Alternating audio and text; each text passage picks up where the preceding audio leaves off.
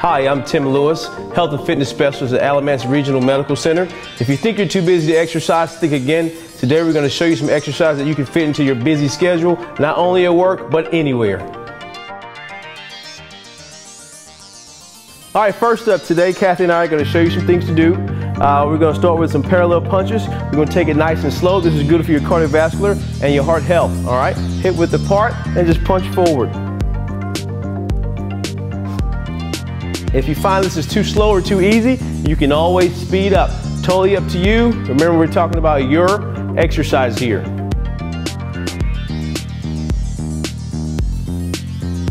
Now we're going to add our legs into it, into what we call board breakers.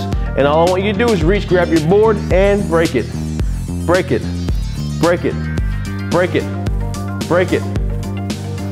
Remember, we're going to go for about 30 seconds before we switch.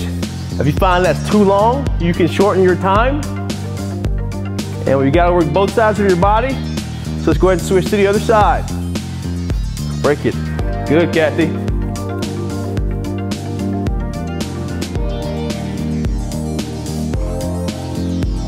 And now we're going to tie the two of those movements together with some punches and some board breakers. So right foot forward, right hand punch, left hand break.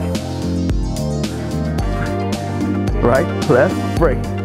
Right, left, break. Right, left, break. Right, left, break. Break. Right, left, break. Right, left, break. And let's get ready to switch it to the other side. Left foot forward now. And left, right, break. Left, right, break. Left, right, break. Left, right, break. Left, right, break. Remember, if it's too fast, you can slow down. If it's too slow, you can speed up.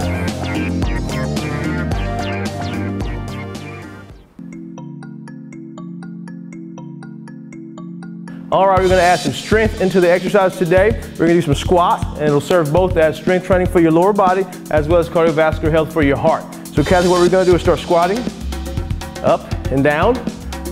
If your knees are not the best, you want to stay a little higher in your squat.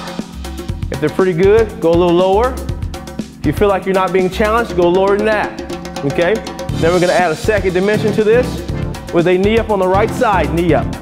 Squat, left side, knee up. Squat, right side, knee up. Squat, left side, knee up. Squat, knee, squat, knee, squat, knee. Keep that going for about 30 seconds or 15. If you need a break, take one. Not too long. Keep moving. Then we're going to add a right kick, kick, squat, kick, squat, kick. In your squat, make sure you got your eyes up so you can see. Having your eyes up keeps your back in the right position.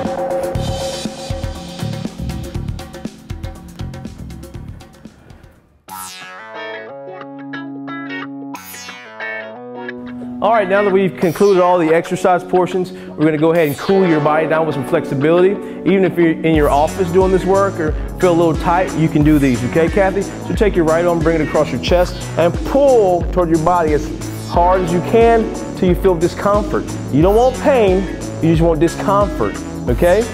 Now, each stretch you want to hold for about 20 to 30 seconds so you can allow some elasticity to set in, and we'll go to the other arm now. So bring the left across and pull as close as you can.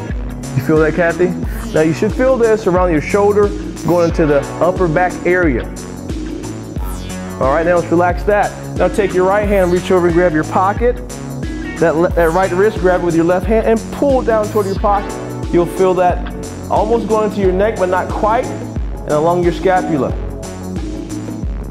Again, for all you keyboarders out there whose hands are fixed on that keyboard, this is a good one for you. And let's take it around to the left side. Reach around to that pocket, grab your wrist, and pull down to your pocket. All right, hold that position. Remember, stretches are to be done for 20 to 30 seconds. And relax. Okay, now what I want you to do is step your right foot straight forward. All right, bring your chest back, roll your shoulders. Roll your shoulders. You want to squeeze toward the back. Squeeze toward the back. Now pull your shoulders back and hold them there. Push your hips forward. You should feel a slight pull on your left side, your hip flexor. Raise your left arm up and lean back even more to intensify that stretch. All right, if you start to wobble, widen your feet because you do not have a good base. And let's change that to the other side. Let's get your left foot forward now, Kathy. Remember, shoulders back, push your hips forward. Feel that pull on the right side because it's important.